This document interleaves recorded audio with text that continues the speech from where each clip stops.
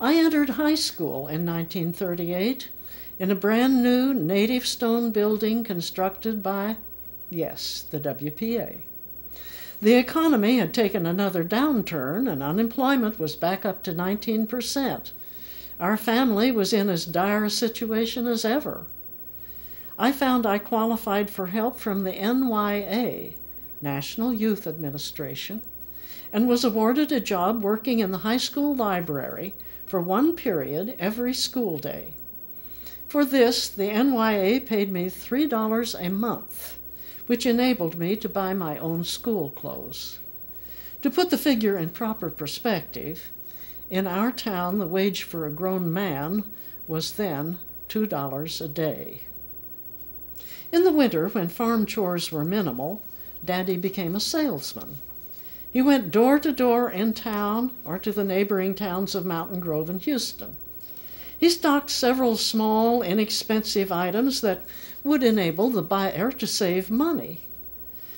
The item I especially remember was a tiny whetstone, perhaps 3 inches square, for sharpening razor blades, so they would last at least 10 times as long.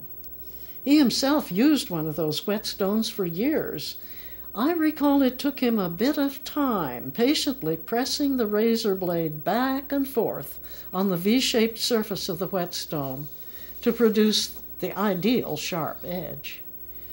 Daddy would give up laboriously sharpening his razor blades only after World War II started and he got a job again. When I started high school in 1938, the thunderclouds of war were massing on the European horizon. Hitler's Germany had taken over Austria and was threatening the Sudetenland, a German-speaking area of Czechoslovakia.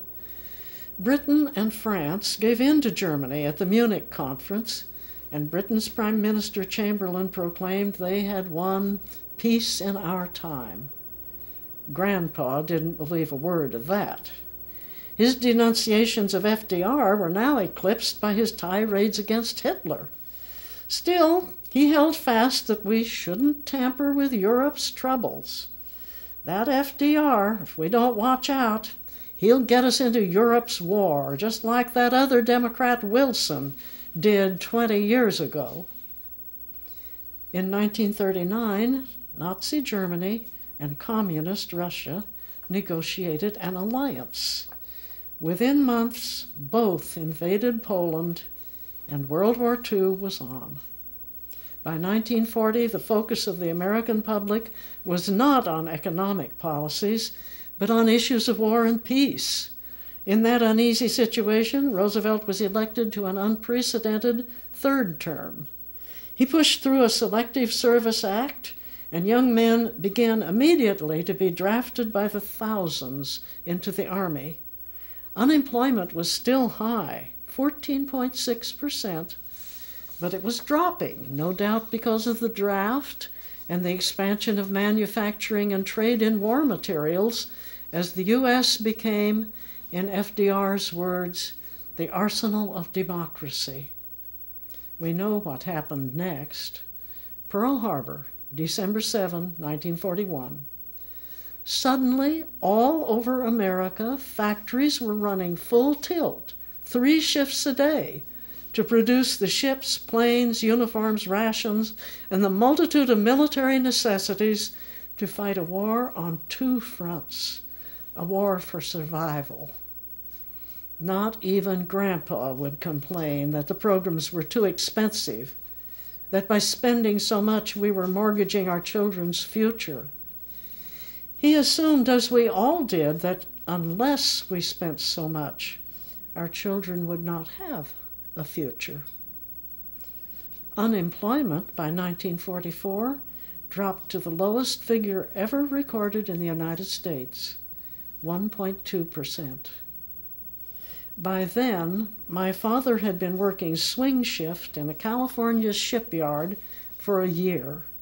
My brother was in the Navy, and my mother and I joined Dad in the San Francisco Bay Area, where I also went to work at the shipyard.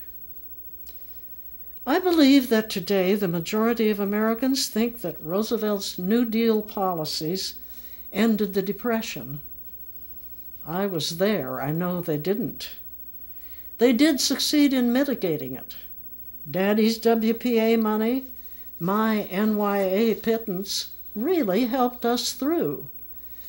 And I know that the road Daddy helped build and the high school building the WPA finished in 1938 are still there, serving the community. I shudder to recall that the only stimulus package that worked was the massive, murderous one of war. Please God, never again. I would suffer through an entire lifetime of depression rather than to have a repeat of that war. But perhaps the key word is massive. I'm a retired librarian, not an economist, but remembering how the mind-boggling amounts we spent on the war and the amazing recovery and prosperity we experienced afterward, I can't help believing Grandpa, good man though he was dead wrong. We should have had the courage in the Roosevelt era to spend more, not less. 65 years have gone by. I find my life bookended by the two greatest financial disasters of U.S. history, 1929 and 2008. Every time I turn on the TV news, I hear echoes of the 1930s. Any day now, I expect to hear some Republican leader denounce some spending program as a boondoggle. In my mind's eye, I see Herbert Hoover staring stubbornly down from his picture frame above our telephone. In my mind's ear, I hear the confident voice of FDR proclaiming, "We have nothing to fear but fear itself."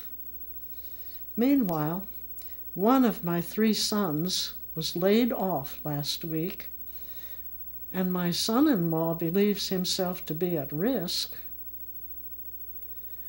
Maybe I should have a farm for the family to flee to.